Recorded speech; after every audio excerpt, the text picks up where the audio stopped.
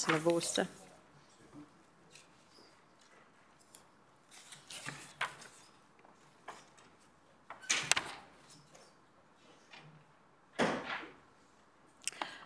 We've got no apologies for today. We've got a full complement of member councillors and we welcome our Deputy Mayor, Councillor Gates, and Councillor O'Neill from the Deep South.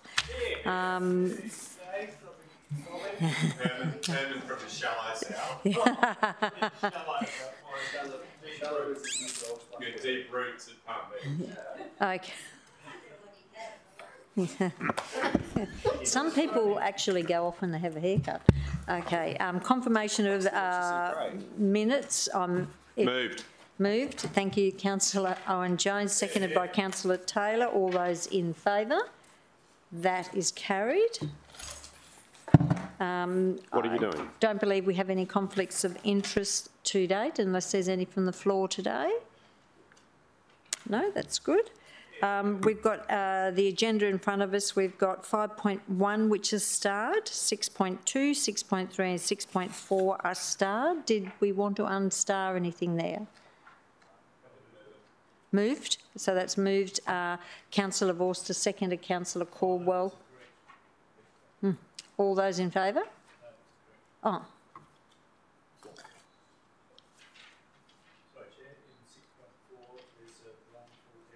Page 43, you'll see the divisional listings, and one of them for Division 5, the fourth one down is a pedestrian ascot in Varsity Lakes.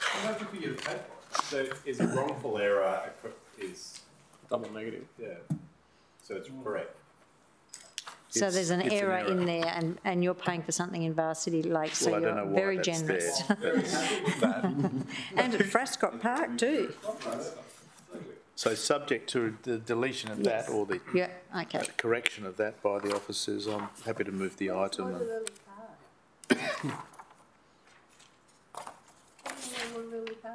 Yep. So if that's the only correction, councillors, that'll be moved by Councillor Vorster, seconded by Councillor Caldwell. All those in favour? That is carried. Councillors, that leaves us with 6.1, which is Gold Coast Road Safety Plan 21-26 update, and I believe we've got a presentation and the officers are going to join us now. Thank you, Chair. I might introduce the team as they're coming in. So many of you may be aware, next week is actually Road Safety Week. And certainly I think it's special budget.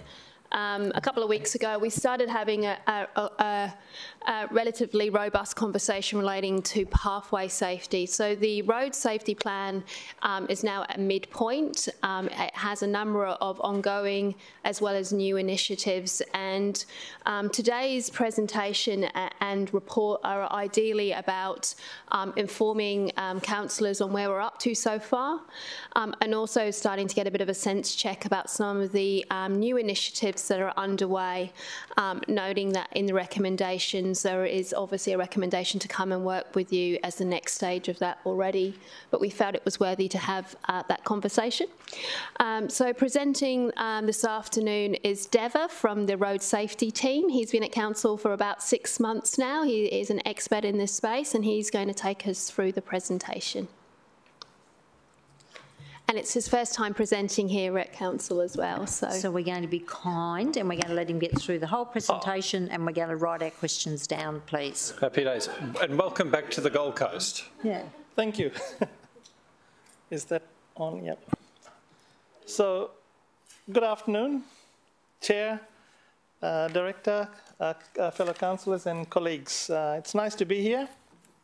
I was here 23 years ago in the traffic branch, so it's, I remember a few faces, but it's just nice to be back in a different capacity.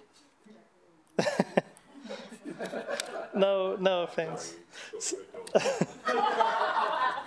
No, so it's just a very quick presentation on the road safety plan, which is about 1.5 years into its life. It's a 21 to 26 road safety plan. About 50 actions out of the plan, and what I present to you is an amalgamation of about 30, 35, 40 actions in different packages, and we'll just pick out the strategic ones that I want to present. So as the director said, my name's Deva Naikar. I'm the coordinator of the road safety team. I've spent, my background is road safety and traffic engineering, so 20 years in the road safety space and another 9 or 10 in the traffic engineering, so well across this space. And I helped a lot developing this plan as well in my other capacity. So, slide 1. What do I press this little button here? Oh, where to go? So the presentation's about the current initiatives that we're doing and where we are at that, and there's some really good work happening in the background, and a quick presentation on some of the new initiatives or the new projects that we're challenging to undertake. So in no particular order, and I'll just go through them, and you've seen them in your presentation, no particular order. The first one's about the Drive Safe Speed Awareness sign, the SAID Smile signs. Generally very successful across the city. We've got 104 of them in different locations throughout the city, and they rotate every four months. And that information of speed data comes back to you, and we hope to improve that a little bit better in the next round. We have 6 signs, 6 of those modified signs along the Ocean Way. As you come into the more people, places areas, the more activity areas. And we have, I think, the remaining 4 in the wildlife areas, so Currumbin, Tally Valley, and there's one up at Coomera. So the wildlife team and those that group is managing that, but we've helped them set up, and they've been fairly effective as well. So this smiley face that collects speed data, time of the day, and there's a lot of information it does take, but it's actually quite good. Generally, there's about 6-7% speed drop in the first month or so, 4 weeks, and then it creeps up to about 4% compliance, and then eventually you don't get any compliance after a short span of time. The second one's about our VMS, the portable VMS signs on the right-hand side. They're mobile, and the whole idea with that is to portray road safety messaging. So it's distracted driving, the Fatal 5, pathway stuff. Could be speeding, it could be Easter road safety campaign, Christmas, that sort of messaging. They are relocated throughout the city, and finding safe spots for them are a bit of a challenge because of vandalism and theft, stealing tyres. So we just got to be very careful where there's our CCTVs and all that. So we're learning as we go. We have 7, 5 of them are in my team, and 2 are with road operations. So they're to do with, so you know how when we put signals at a new intersection, they actually monitor the intersection to see if it's working or anything needs to be tweaked. The rest of ours, they have CCTVs. Ours don't have CCTVs, and ours don't have any speed radar. It's just messaging, so we can remotely change messages. They're used for major road incidents. So with the helicopter incident, 2 of ours were used when the roads were closed, and during disasters, so road closures during the disaster incident management time. So they're quite good. Crash Investigation Alliance. This is, we've put it up there because the Crash Investigation is this alliance is a formal relationship we have with TMR and Queensland Police. So when there's a fatal crash in the city, we normally get notified, and there's a time frame to activate an investigation into the crash, why the crash happened, any causal factors. So we look at, council looks at the engineering aspect to see our vulnerability, if there's any deficiencies on the road network, and the police actually look at the enforcement and prosecution. So there's the 2 meet together. Our job is to find out what went wrong, if the signage was good, the road was good, and part of that is to also, what I hope to do is to take the councillors on a journey as well, keeping them up to date or informed when a significant crash happens.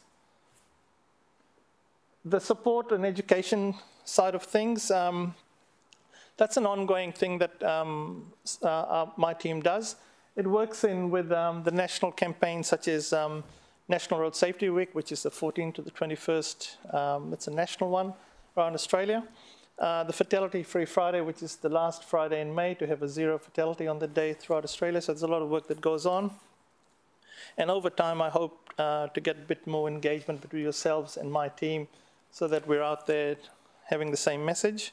The Queensland Road Safety Week is a big one in Queensland. It's the end of August. It's a whole week of road safety festivities. And it normally ends up with a big, some sort of expo, some activation in a part of the city. And I think with COVID, everything went hiatus a little while, but hopefully that's back to it again. The Rural Road Safety Week, which is normally in October, and it leads into the Christmas Road Safety Campaign.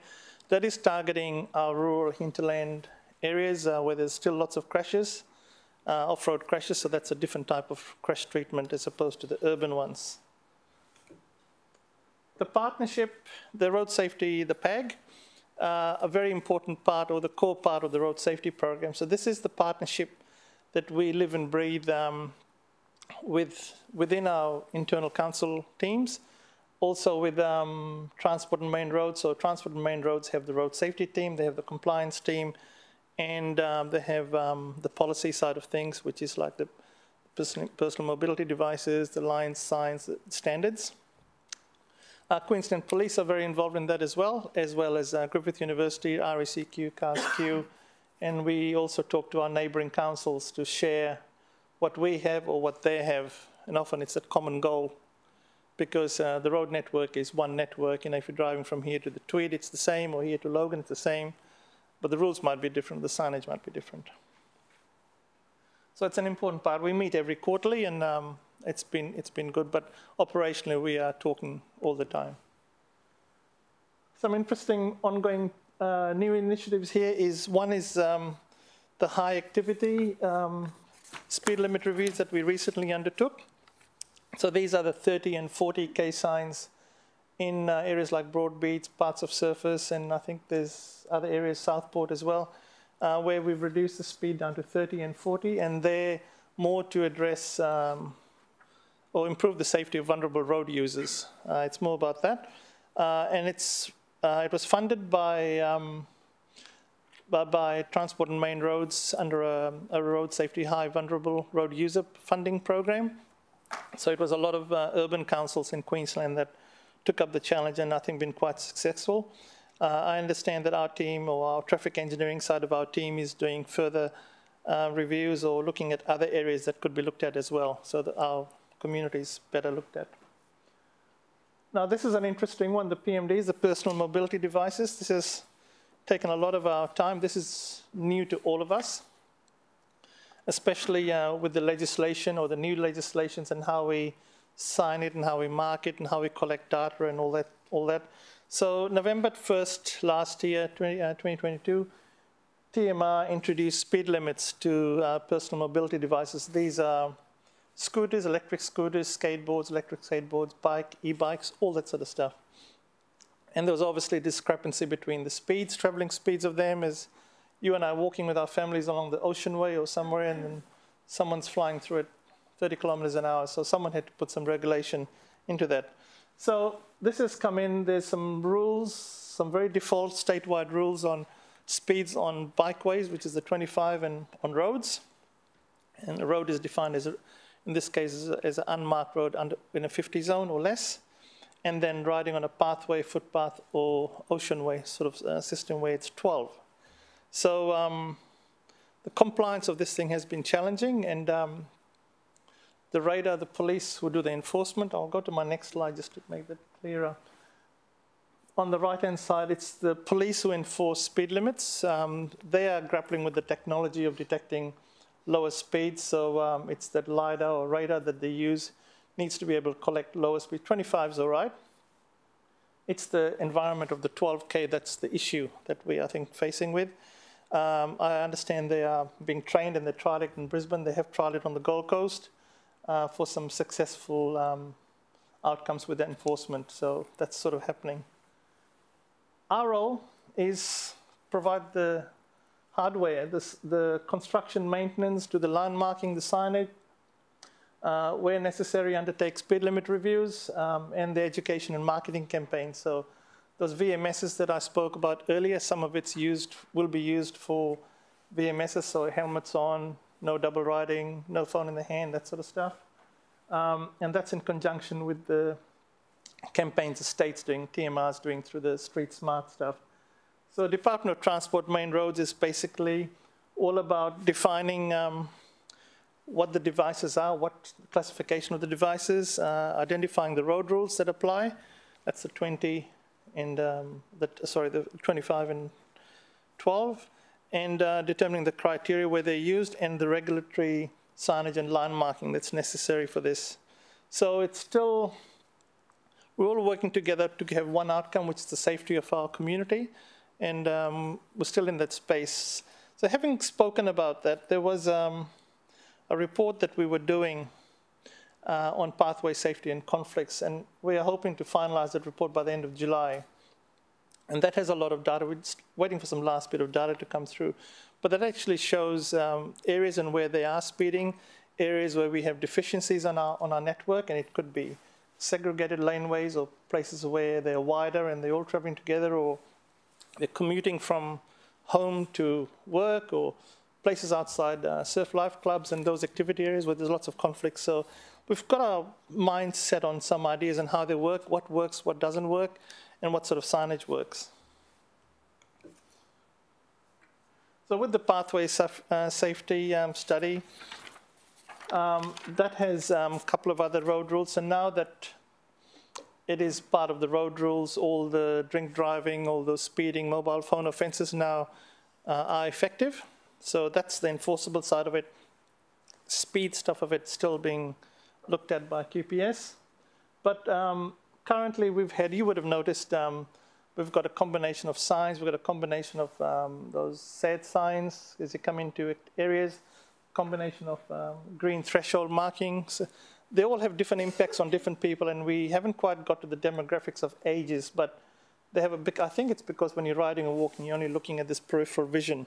So you're not looking at something over there, you're looking at something on the ground. So we're finding that the green markings and some of the lane markings are generally working, but we are using some smart technology to work out if there are conflicts. So say, not keeping left, all that sort of stuff. Or someone rings the bell and suddenly you turn around onto the oncoming cyclist. That's what's causing the injuries. So that report's coming end of July, so hopefully we have a stand on that at some point. Then segue to the next one, how we get some of the data is our predictive crash analysis tool. So that's using CCTVs that have inbuilt artificial intelligence, some AI. So using for two things. One is on pathways.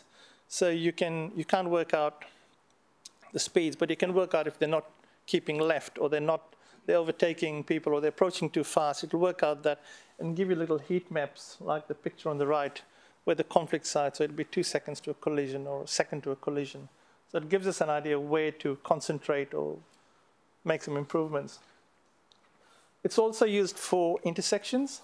So where right turns are, or just a four-way intersection, and you're deciding whether to put a roundabout or a set of signals or just some stop signs, that'll tell you what is probably the issue.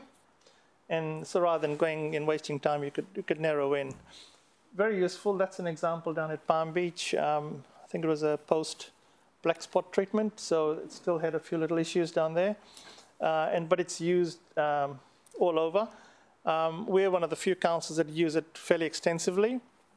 And we've helped with the development of this AI to suit us. So I think we're the only council that's using it for pathways, not for motor vehicles.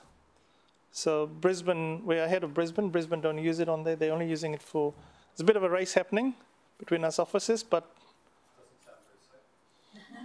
No, well, it tells you the time of collision. So you just got to read, it's like a grain of salt. You have to work out, okay, the chances that they're going to collide, but they haven't. And if they collided, then what? What do we do? It's a race. I know, it's a race. Oh, there's always a race between us and them. Always a race. Another interesting one is the 50K bin stickers. We did a bit of a trial in Councillor Young's area in Division 5. Different combinations of rules, the different volumes of traffic and all that. Basically, in a nutshell, what it was, and lots of councils have done that, and I think they've all come to the same conclusion that it feels good, the people love it, and well, it doesn't work. The speeds are still the same. But there must be some impact, something there. I think, so what we're looking at is a forward plan of maybe producing, that's standard MUTCD, the standard regulatory sticker. Looking at something that's more, that has to be installed by an officer, something that's installed by a resident. You could give it out to your residents during the stalls and with some instructions, put it up. Just go slow in my street or something. We're working with Councillor Young, and we'll have a chat on that on the side. And comms is a major part of it, the road safety communication. So we have an approved communication marketing strategy, a 3-year plan that allows us to do campaigns. So we have some unique things like multilingual readings and messaging with our international visitors who ride a bike but don't appreciate the rules that we have, that sort of thing, simple. Hiring equipment and all that.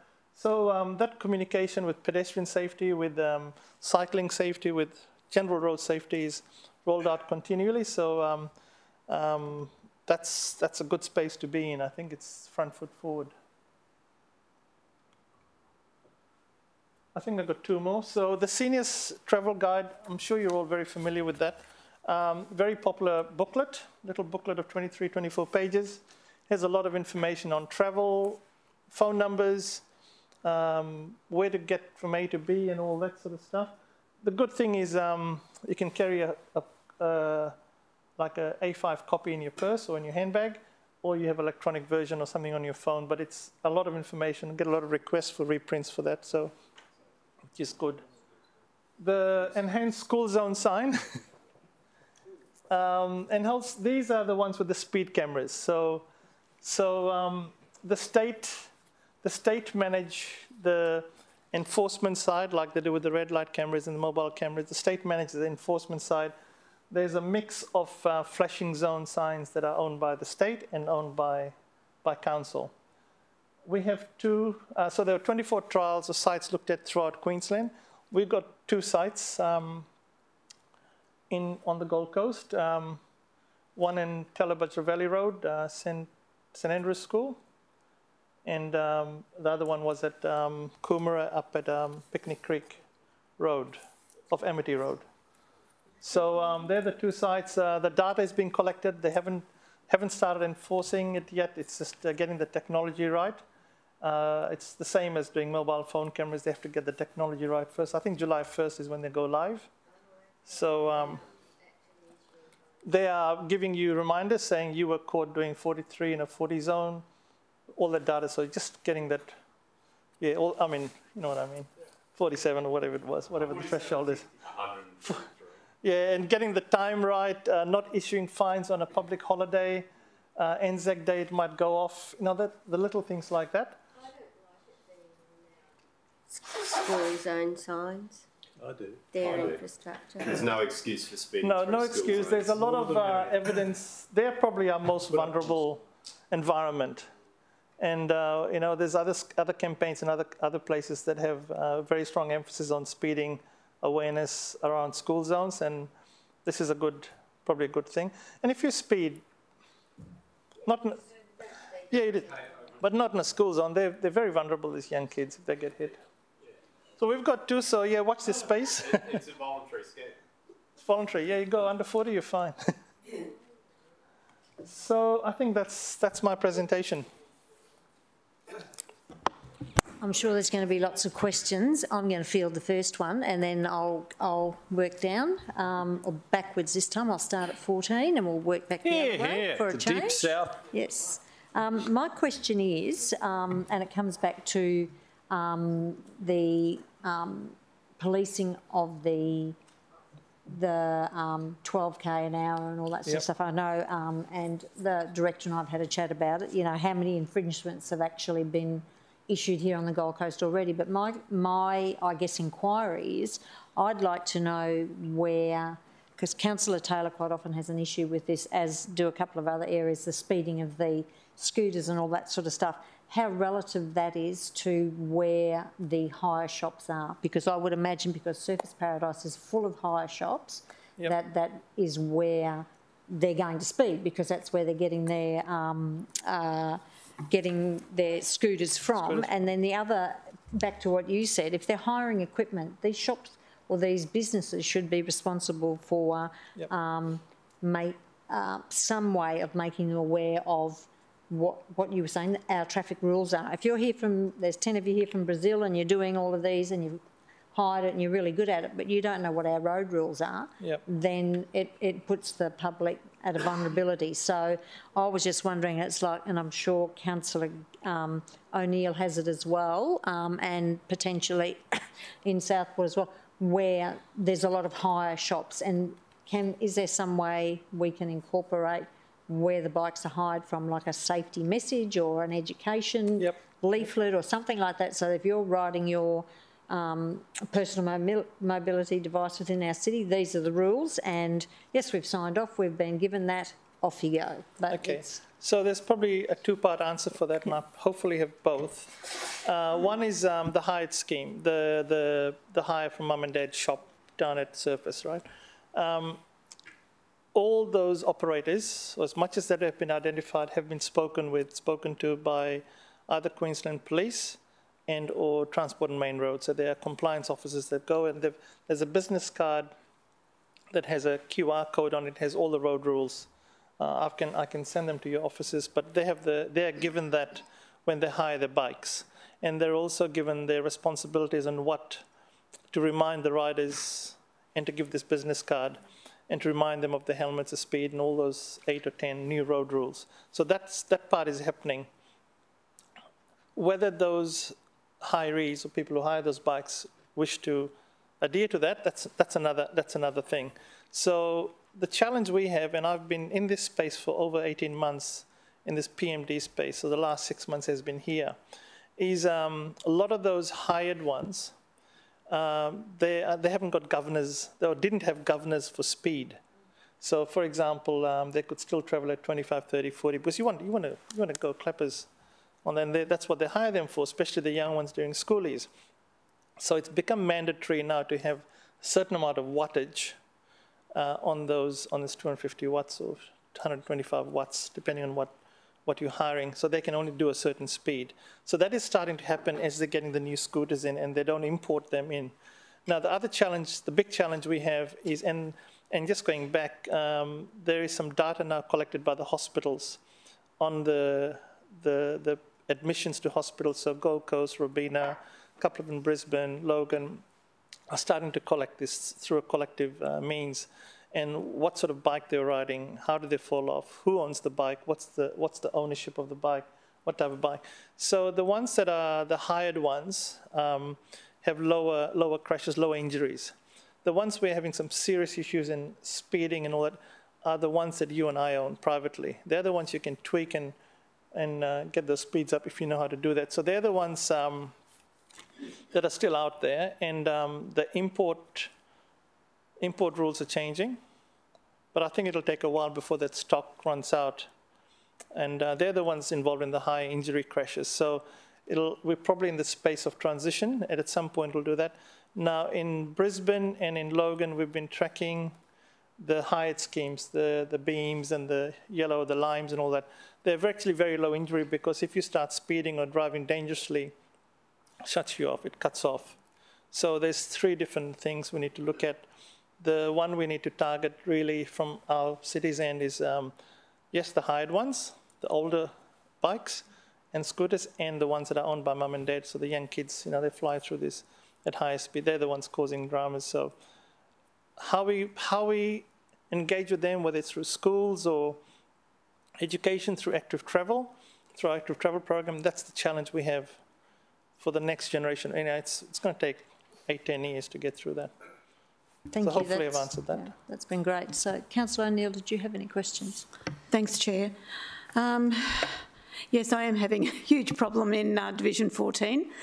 I think what I'm not seeing in the report, and I know that there's another report coming in July, is the headway we've made with TMR and QPS about I know the responsibility is theirs to police it, but they're not doing that at the moment, I can assure you of that. Because they are understaffed. It's just about impossible for them to police this at the moment unless they put on more staff or they redirect their staff. But I think have we come to some agreement with TMR and QPS about what sort of signage is required and what time frame are we looking at it going up? Because I noticed there's just in the recommendations is that our Mayor Wright to the state government saying, we need some direction on this, and we're a long way down the track. Yep. Of having shared pathways and electric devices. Yes, I know it's only been since November last year with the speed limit, but there's a real chance that there's actually going to be a serious, there's accidents all the time, yeah. But I mean a really serious accident in one of our divisions where council is going to have to wear this. We're moving way too slow, and there's no criticism of you or the officers, but surely TMR and QPS, I just want to know where we've actually got with them. So just a verbal update on that QPS, and it's a very good question. And the councils have been asking that as well. So the situation with QPS, if they've got a lot of their officers now trained to do the low speed enforcement. So what we've been working on the coast is trying to identify locations, especially along the ocean, where they can pull them across, pull them over, or stop them, but in a safe area. So it's trying to identify those locations and also identifying where speeding is occurring. So we've got that data where speeding is generally occurring or at higher levels. It's then getting them off the road onto a safe place. Because the last thing you want is a police officer to stop them and they're booking them or having a chat with them on the roadway. The other challenge QPS have is when they pull over to issue a fine, you need to have an address. So they could give a wrong name and a wrong address if they don't have a driver's license. And that is a challenge to them as well. So they can not pull up an adult because they'll carry some form of ID, but a young, how do you give a $300 fine to a young kid not wearing a helmet? You just got to have a chat with them, kind of thing. So that's the challenge we're having.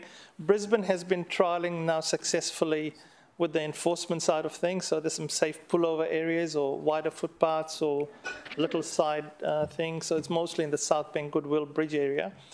I understand we did a trial run in the Broadbeach area, but I think we are grappling with safe locations to do that enforcement. So that's something we've started, and that's the space we're in. TMR have just given, this is 12, this is 25, go for it. End of the day, we live with the challenge of what we're going to provide as an infrastructure or what sort of signage would provide, if we can. And QPS have the challenge of pulling someone over and having a decent chat with them or giving them a fine. But I'm just saying the signage about the speed limit probably is really important, because if they're going to pull someone over, I mean, and I know ignorance is no excuse, but yes, signage is really important. Yeah. The other thing, and I appreciate everything you're saying, it's very difficult.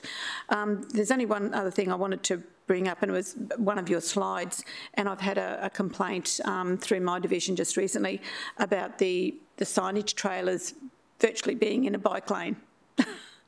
But you did make the point about how, it is a challenge to find safe places to put those trailers. But on your slide, it actually showed that. And I think that might have even been Goldenford Drive. The same one. Yeah. So. Through the chair, the positioning of our trailer for enforcement. So the challenge I have is finding a spot for the trailer that has to be on the road and not on a footpath, so someone would collect into it. But at the same time, a rider would see that message. So a lot of it's about the default messaging, default speed limits, which we're really trying to get out there. And what the police are trying to do is to just give out this business cards that has all the speed limits and all that in there. So we're learning as we're going through and appreciate any feedback. So we can have a one-on-one conversation. Your area is a bit of a challenge. It's a high-use area. So it's a lot of, it's always challenging. That's it, Councillor O'Neill. Yeah, good. Councillor Vorster. Thanks, Madam Chair.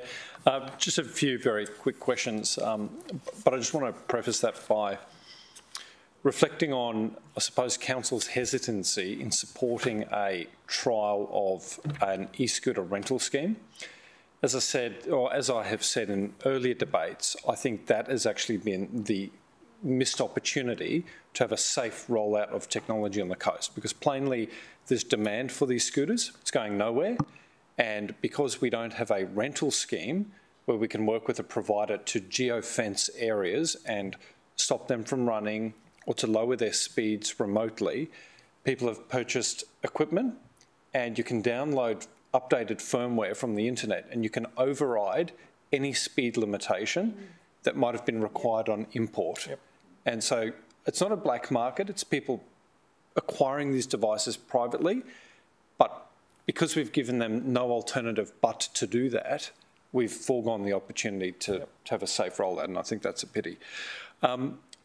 Now that we've got them, several questions, but from time to time I've raised councillor requests to have almost lane designations put on shared paths, encouraging people to stick to the left while walking or using their scooter and their bike. And the advice from city officers to me is that that's actually not a, desirable or vogue way of doing it. Some of that signage has actually been sort of ground off the footpaths, and we've replaced it with signage every few hundred metres which says, share the path. I don't think the signs even say keep left.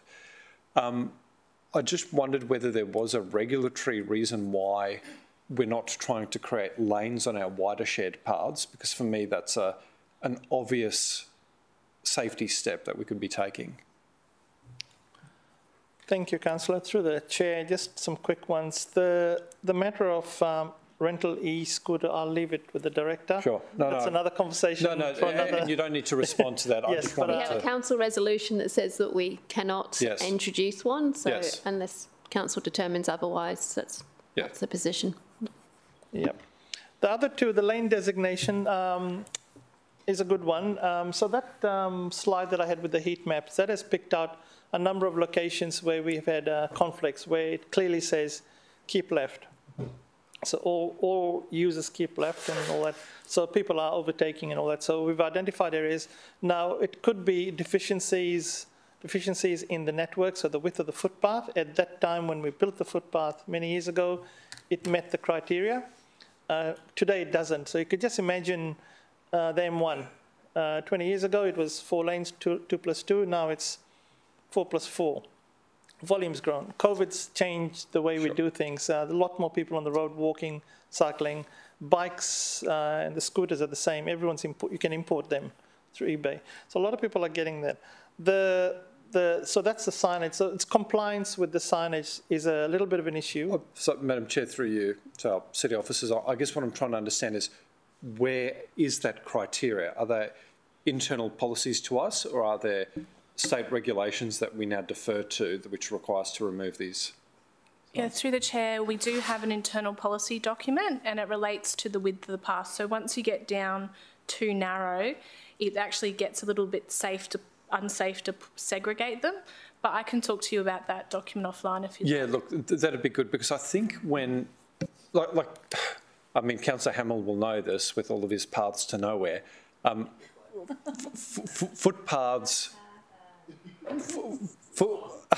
Footpaths are core business for council. They are core business, right? So roads, rates, rubbish and footpaths. And whenever there are changes on the footpath network or the way people use them, we get a lot of feedback as councillors. And so if there has been an internal policy change, it'd be useful if that is socialised with us as councillors, because people do have questions. It impacts them on their daily commute or their daily walk. Yep. And if we're not aware of the justification for that, it can be somewhat embarrassing when it's raised at a community meeting, which is why I'm raising it now. But that's all good. That's good background. That's taken on board. Yep. with the speed awareness devices, Sorry, can I just add something to that, please, through you, Chair, to the councillor? So I think, if I might just add, in terms of the resolutions, one of the things that we've been working on, and it's safe to say the team have been doing a lot of research and a lot of intelligence and a lot of fact-finding over the last 6 months, and certainly since the regulation has changed, is that they've realised that there's not a single fit-for-purpose treatment for our shared pathways, and as we know, those closer to higher shops have different issues potentially to others. So ultimately, as we're now into the solution mode, that's absolutely why the resolution is about coming and talking to you each individually about what are those impacts, particularly in your area, and what are the treatments that may or may not work, because certainly there isn't definitely a single way that we're going to resolve these issues across the city. So that's the part that's to come. Today was really about what have we got done so far. Sure.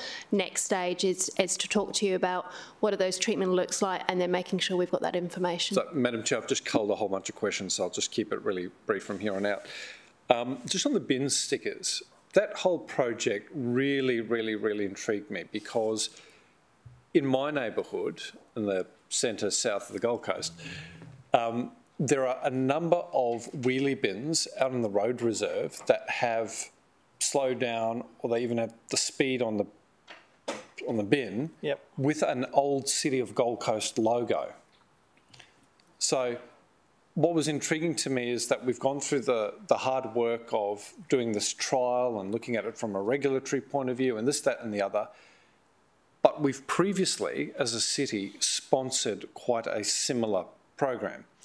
And that was a little bit frustrating to me, because when I saw what was being rolled out in Division 5, I thought it would have been great to increase the size of the sample, to see whether we might have actually got a favourable outcome, which might not have been reflected in Division 5. But I'm happy to accept that it doesn't work.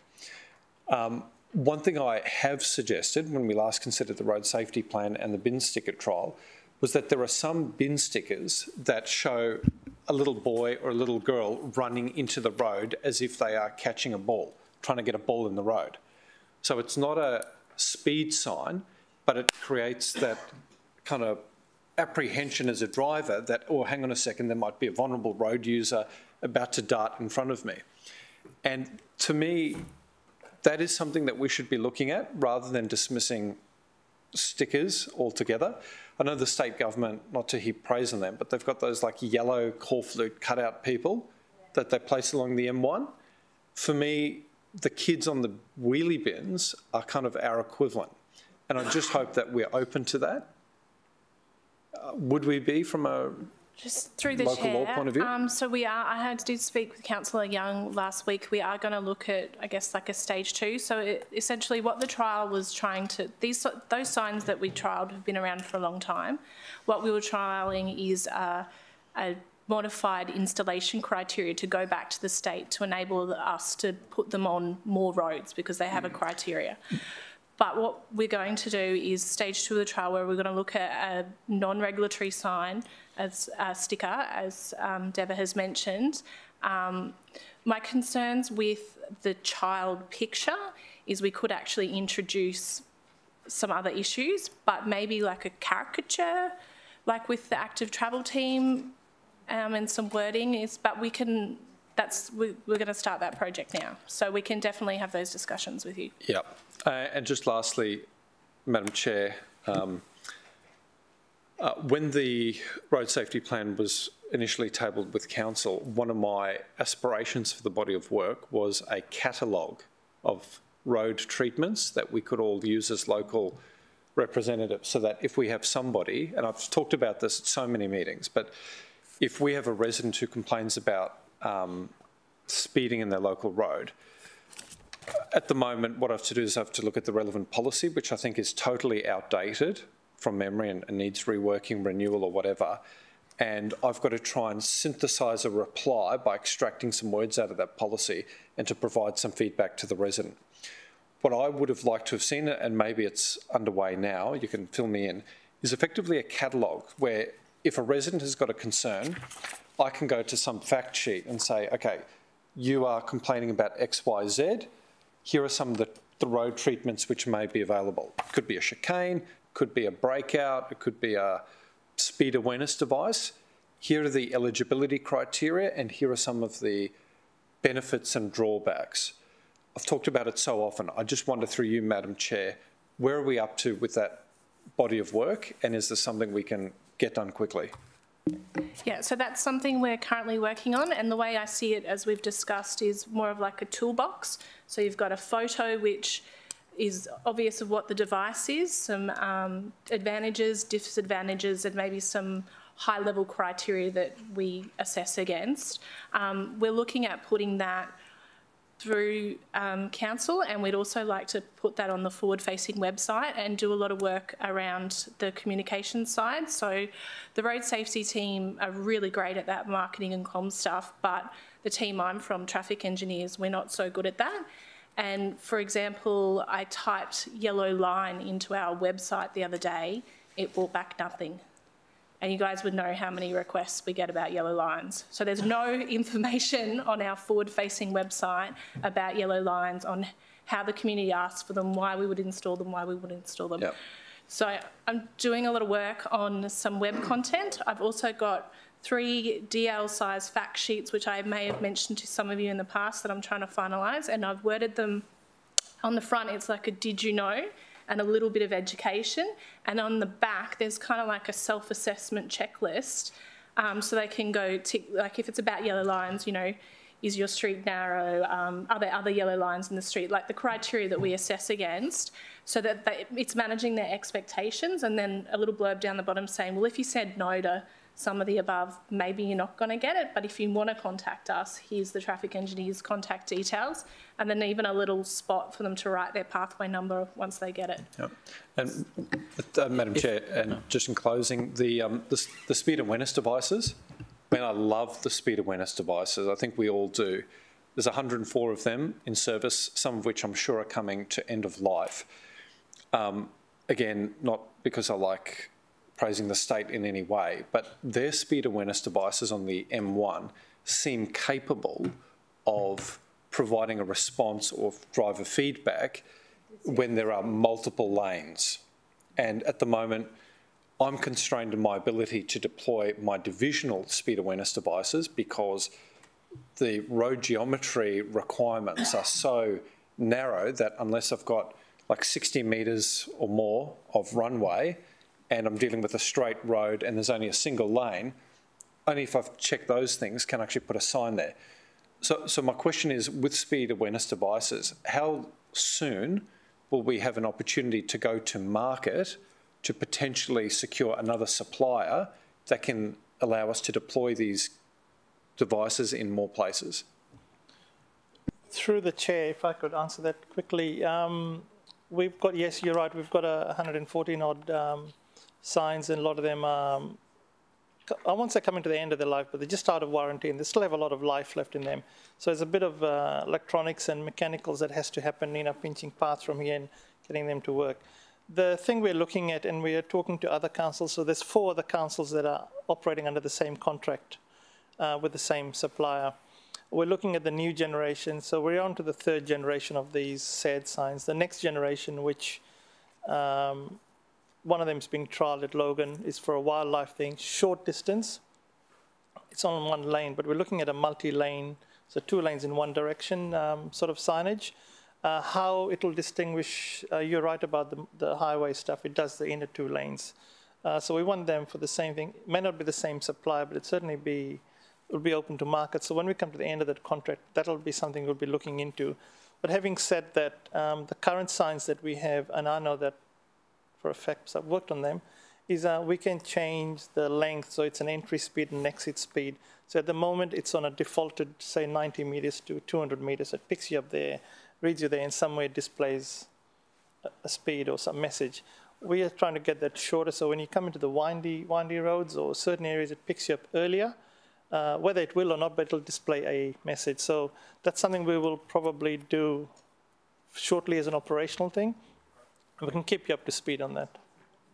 Councillor Taylor, did you have any other questions? Yep. Yes, please. Thank you, through the chair. Is there an opportunity, or how can we go about having these scooters or mobile devices not allowed in malls, but also around dining areas. So we've got a lot of outdoor dining, and we have challenges of these scooters shooting up and down the road next to the dining area. And Orchard Avenue is a perfect example where we have scooter hire companies and we've got restaurants and they're actually heading down those paths. The ability just in certain areas to limit or stop them from actually operating in certain areas, particularly where we've got high usage pedestrian and outdoor dining areas and malls. Yeah, so under the local 11, we can do that in the malls, and there's also some regulatory signage that TMR have produced that we can use. Yeah. So mine's in relation to the actual dining areas. Again, Orchard Avenue isn't a mall, but it's a dining precinct where you've got restaurants, but you're on the actual walk road side, but it's not an actual mall. So that's the area that... Yeah, through the chair, we can have a chat about that and look at some of the implications of if we do and don't do that in those areas from a connectivity perspective. Yep. Also, we spoke about, Councillor have also mentioned about geofencing and ability to actually have commercial operators have that geofencing or limiting on their device, on their whatever they hire out. So again, I'll use surface, but any area, if you're a commercial operator, how are we able to have the ability to put a limiting device on these scooters and also create a geofence around? I mean, if Brisbane, you can go around there and it's fully controlled. I know it's the device I think council provide, but is there a way that we can provide that to commercial operations? I'll answer that very quickly. That's just off the cuff top of my head. We belong to that Personal Mobility Device Forum managed by TMR based out of Brisbane. So I'll get that on the agenda for the next meeting, which I think is next month, to have a discussion about geofencing, not the hired scheme, but the private hired scooters. So interesting space. So I like that. But to clarify, that would not be a council component, though. We wouldn't be able to do that. That would be a commercial and state conversation, but which we can advocate for. Yeah, and it'd be great if we could drive that. And last question is, has there ever been any conversation about these devices being having to be registration and obviously fines enforced on the operator, no different to if you get a jet ski or a boat licence, you can still affect your current driving licence as well. Is there anything in that space that state government's looking at the moment? Yes and no. I think they operate under the same rules as a bicycle or as a cycle, so you don't need a licence. Previously, if you're on the road riding, you would most likely have a driver's licence. In our case now, we've got young people who do not have any driver's license or any form of ID. So that's a conversation I think they're having on the side because it is an issue for enforcement. Sorry, but it's something that they're constantly reviewing because these devices are, look, I've seen some of my son's mates flying in on these scooters. Did you report them? And I rang the police and they didn't even turn up. But the point is, you've got young kids on scooters that they're allowed to ride around wherever they like. And I'm just curious if that's something the state government's looking at monitoring at some stage. Certainly we can ensure that we can ask for an update at the next meeting to see if we've got up-to-date information. I don't think it's any different, Councillor, to cyclists and registration of cyclists, which periodically comes up about the question as well, but we'll take that on notice. Councillor Patterson. Thank you, through you, Chair. I'm coming back to the question on enforcement, which I kind of find somewhat fanciful at the moment. I have a very close working relationship with the Southport Police Station, and I am clear they do not have 5 minutes a month to allocate to this. They just don't. I can't get 22 minutes a week for them to do a police beat in the CBD where they know it's essential because they don't have the time. You commented when there were questions about what enforcement's been done, so I get that you haven't provided any details, but you've presented Brisbane. Brisbane's ratio of police per capita is significantly higher than here. So I just wonder whether there's... every time we come back to this, the answer is enforcement. We aren't going to get enforcement. What makes you confident that enforcement is going to be the answer? Because from where I sit and what I see what the police are doing right now, this is not going to happen, even if they could easily stop on the side of the road or, yeah. Through the chair, very quickly, yes, you are right. It is a resource issue for QPS. We have some, our thing is signage and education. That's our role. And you can educate someone to everything you've got. It's whether the person then takes it on. QPS, and I think it's more the highway patrol guys that are doing it, but they have other priorities to worry about than pulling some kid on a bike, and I agree 100%. So we're in this difficult space of, one, resourcing. A lot of people are still on, a lot of police officers are still on leave. There's domestic violence, which is the #1 agenda, as we all know, for police requirements, and road safety is down there because the odd person will get killed or seriously injured, but pulling some kid on a PMD not wearing his helmet is very low. So I agree with your thing. We're working together, they're trialing things, but it won't be Southport or Broadbeach or Kira or police stations doing that. That may happen over time, but it's more working with the police, the highway traffic branch that are initiating that, doing the training on that. But getting the boots on the ground to do the enforcement is another, it's a while, and we're all...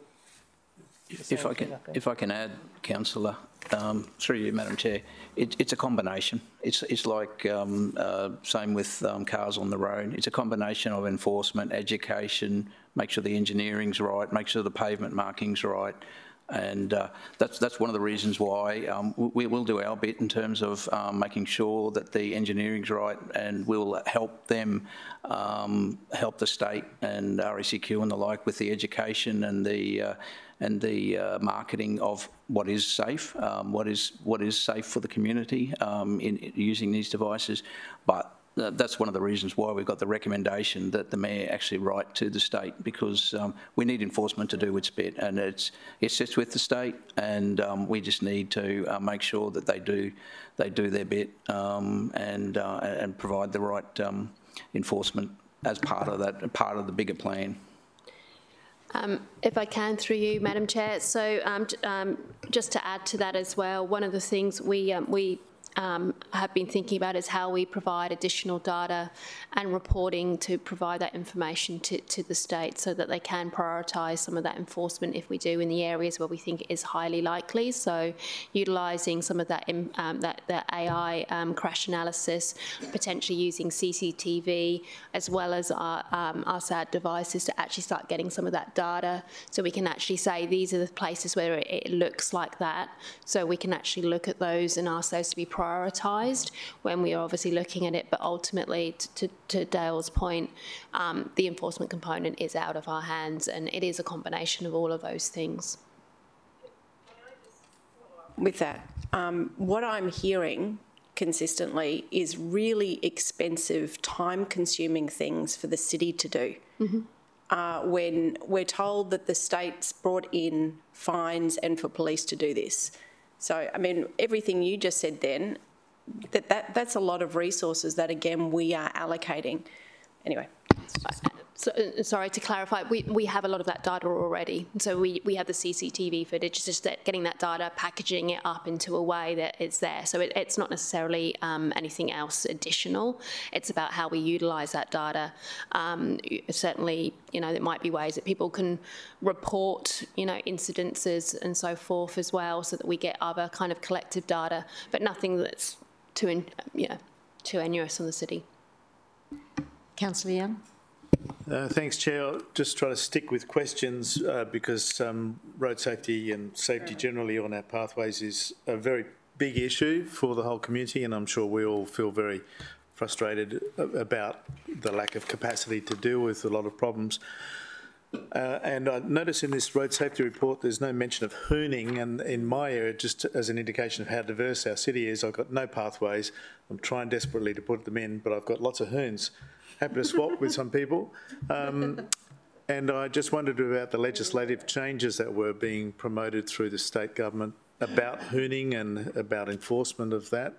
Where are we at? Can you tell me, please? Through the chair, I'll give just a brief update. I deliberately didn't include that on that report because I was new in the space, but it's our community service people who manage the hooning, the CCTV side.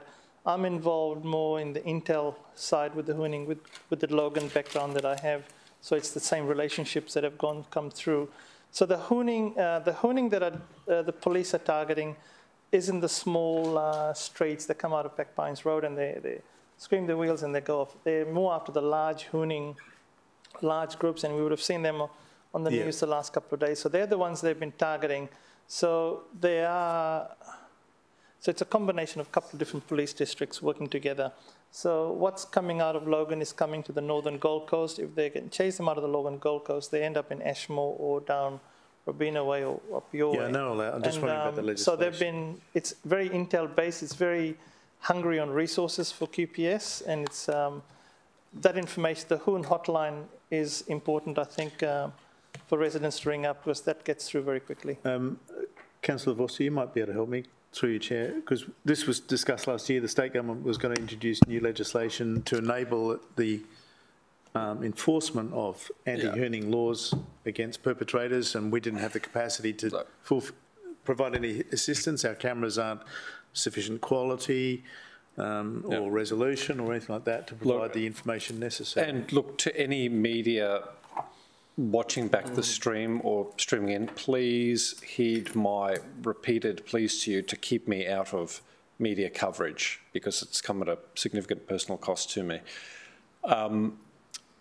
The state government did, after years of campaigning by this council and other councils, they did amend legislation to link the offence of hooning to the registered owner of a vehicle, but my understanding is that it was only for extremely high-range hooning offences, and again, I could be wrong, but I think only where there was an organised hoon meet-up. So there was a case in Robina on Friday, you might be aware of, where police were able to arrest, I think, up to 20 individuals, but only because there was an organised or advertised hoon meet-up. Right. As far as I know, the state government did not fully implement the laws as we were arguing for, which really is stupid on their part, because what we're asking for is a harmonisation between the way in which speed tickets are issued and the way hoons carry on our roads. Yeah. It's up to the registered owner of a vehicle to be responsible for how that vehicle is used, unless someone else is prepared to sign a stat dec. It's not rocket science. Ian Levers, the police union president, said if the state government were to adopt that approach, and I quote him here, it would be a silver bullet which would end hooning overnight. But the government has not yet taken up that act. And so to answer your question, I think publicly and through media statements, there has been a perceived reform to the legislation.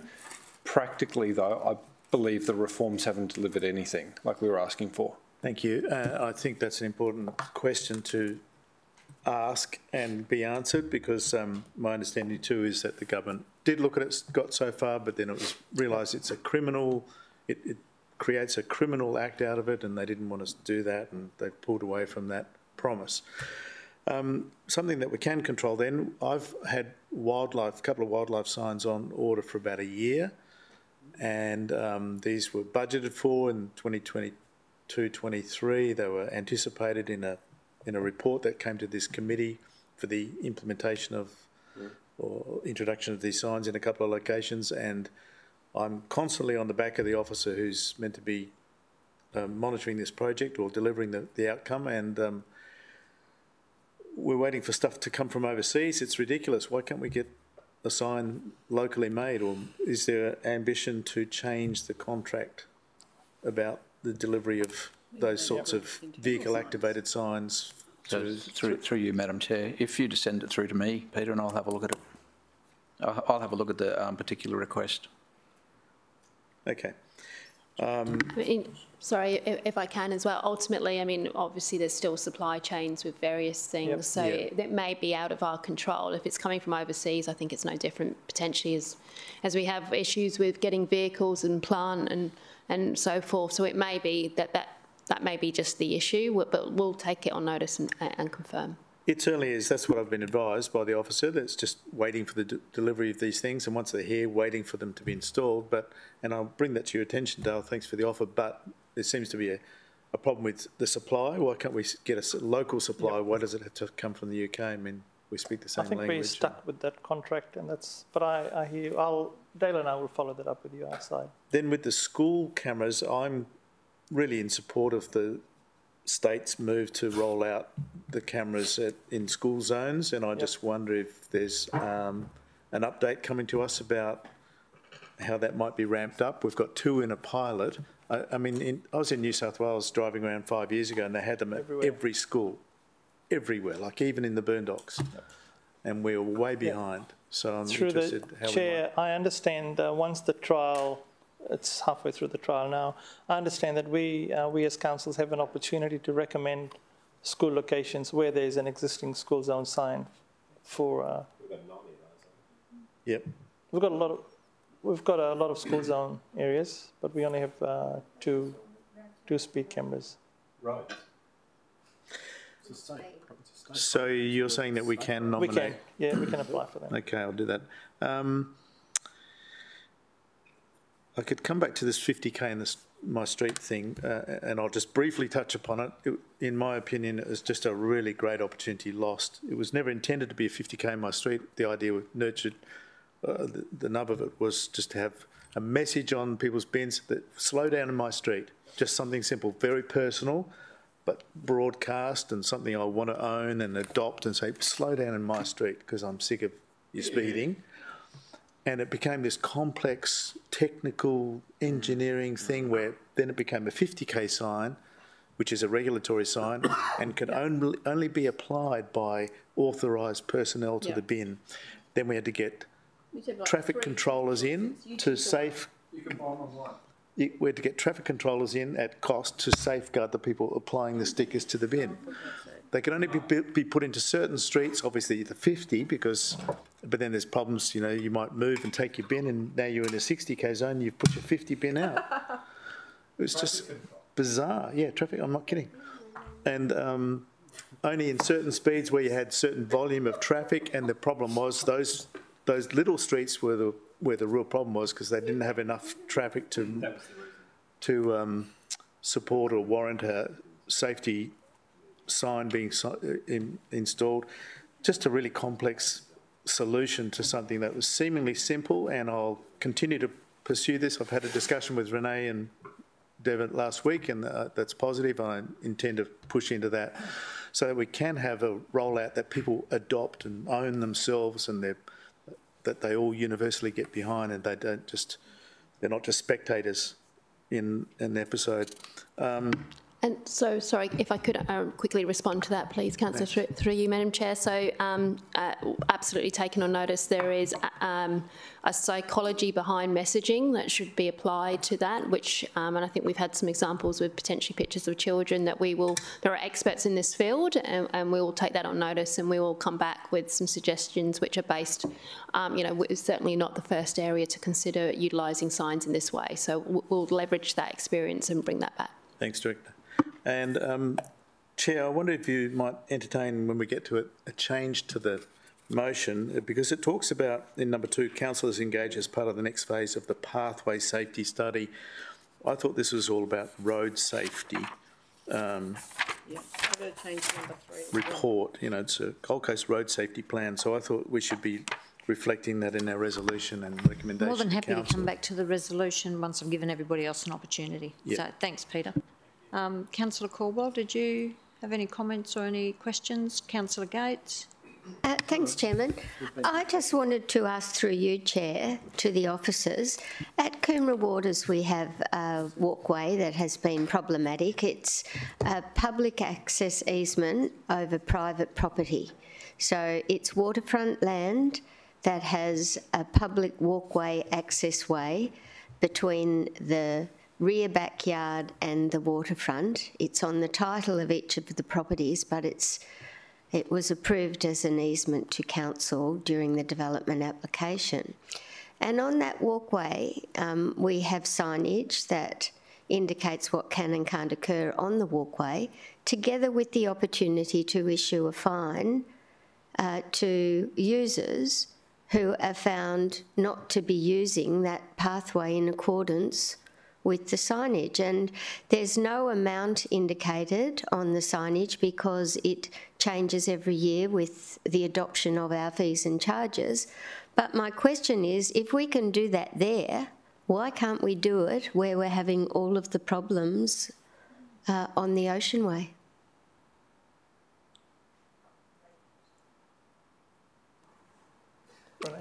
Everyone's looking at silence, aren't they? Through you, Madam Chair. So we are actually having a talk to the health and regulatory area about potentially if there is a local law that we could potentially rely on in terms of some of this, but ultimately road comes under QPS, and we'll have to check and understand if there is a difference between the easement component and a footpath. But that's one of the things that we should look at to see if there is compliance activity that we could look into.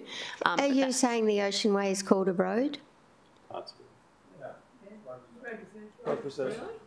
Yes. Parts of it are. Yeah. Right, okay.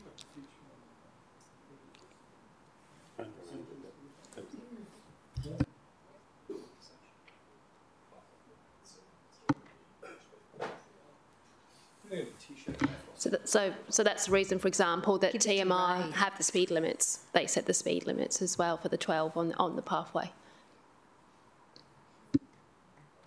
Anything else, Councillor Gates?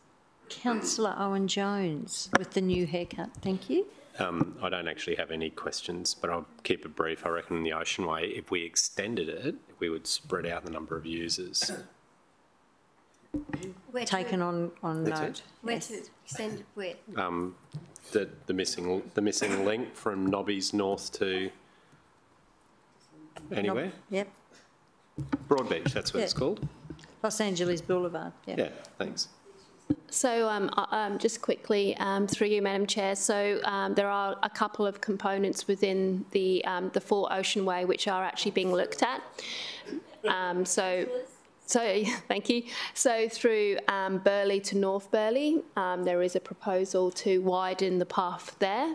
And obviously, as part of Light Rail Stage 3, there is an expectation that the Ocean Way is completed as part of that, and there's an opportunity to specify, depending on the width of the road corridor, where that actually goes and how big that would be. So some of that can be future-proofed where we can.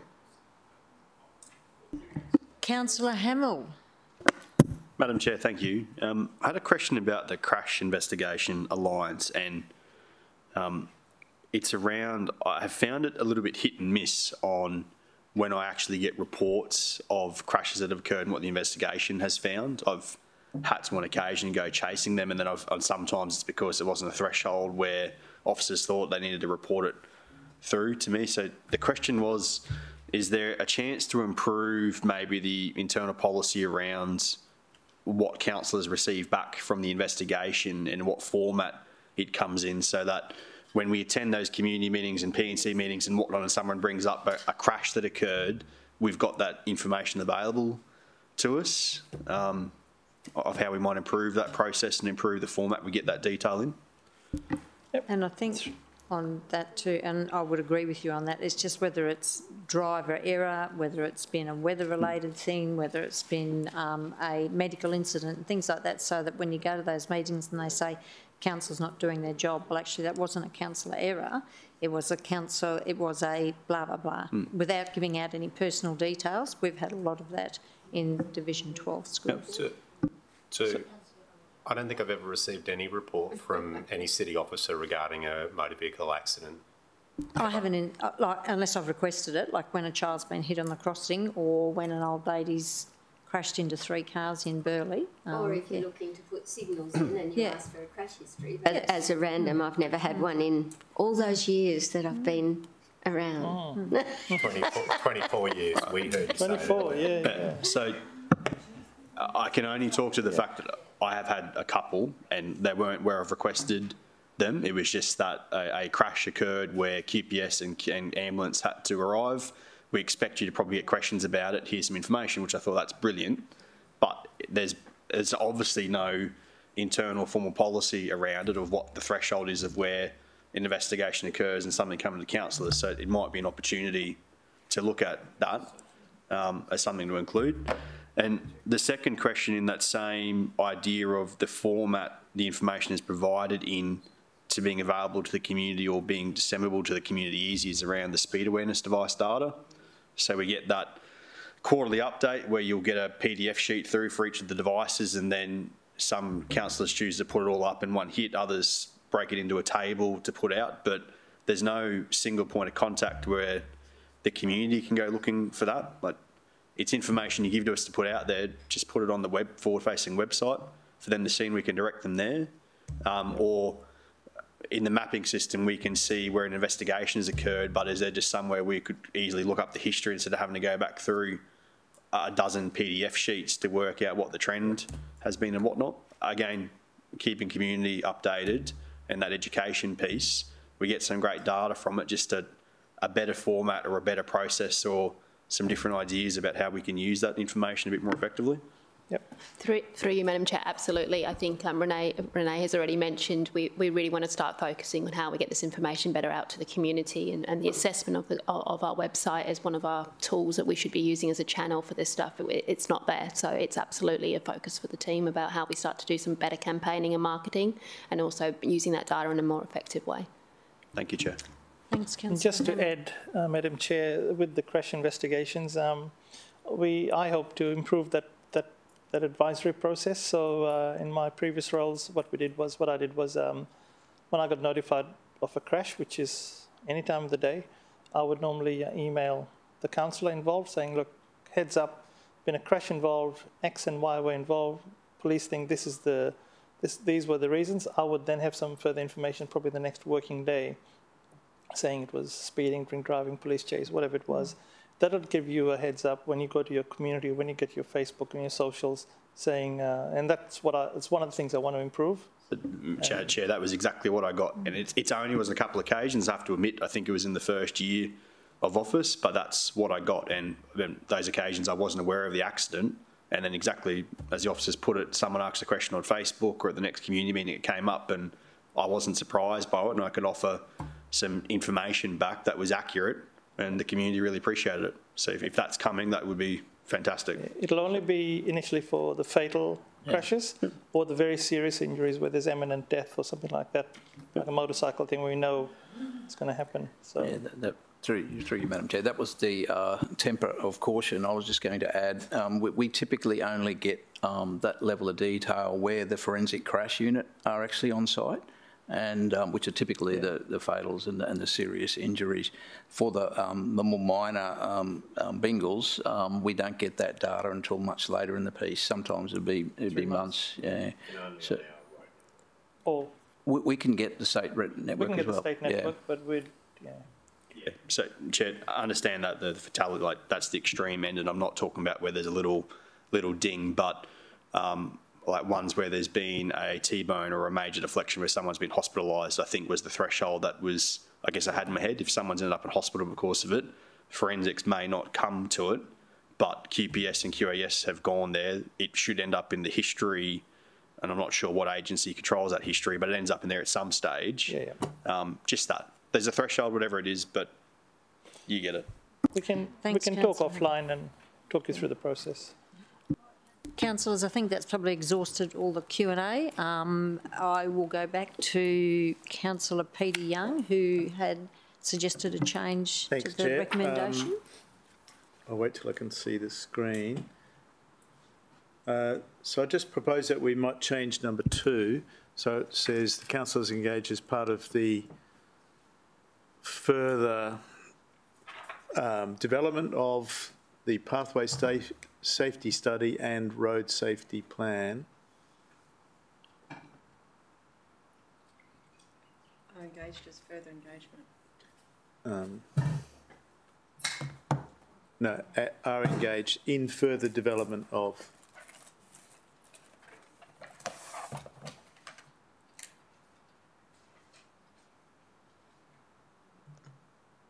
the road safety plan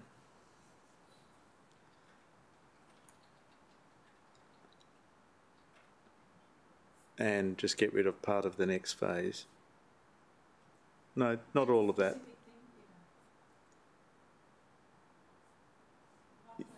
Yeah, I'm trying to deal with them separately.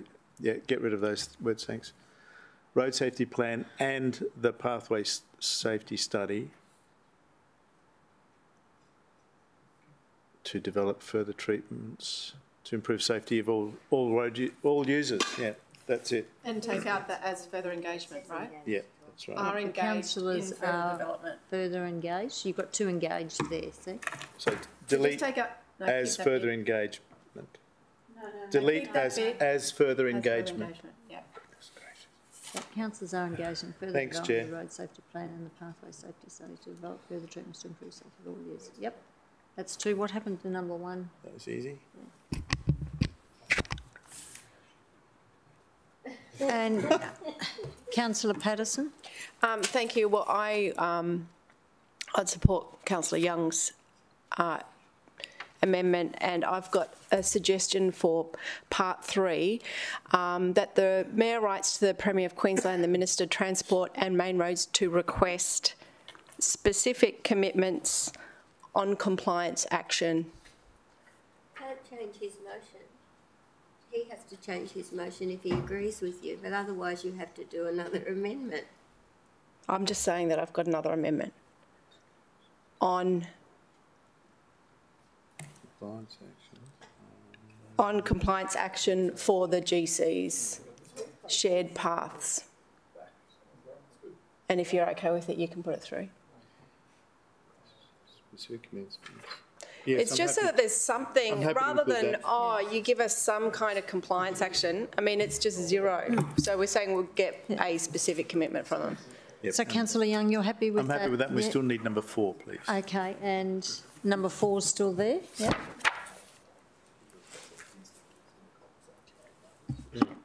Yeah, leave that there. Thank you. So councillors, could we all have a read of that amendment? And that's moved by... I'd like you to have a read of the amendment, make sure that you're okay with it, and then it's been moved by Councillor Peter Young and seconded by Councillor Patterson. Are you all in favour of what is there on the screen? Yep. And I'll foreshadow further amendment. Pass. He's being naughty. All right, councillors, we have a amended motion up there on the screen. I don't think I need to speak to it, but I'm happy to if you want, Chair. I mean, Okay. obviously, we're dealing with a whole range of issues that affect us all in our communities, and the more input we can have into this evolving planning and implementation for the safety of the community, the better, I think. Thanks, Councillor Young. Thanks. And Councillor Patterson, you're happy there? Colleagues, I'm going to put that to the vote. All those in favour?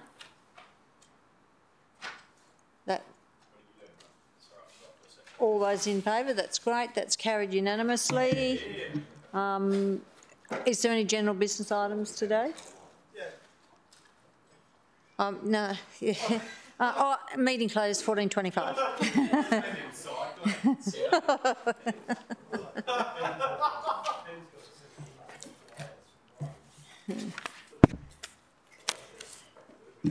Thanks, everyone.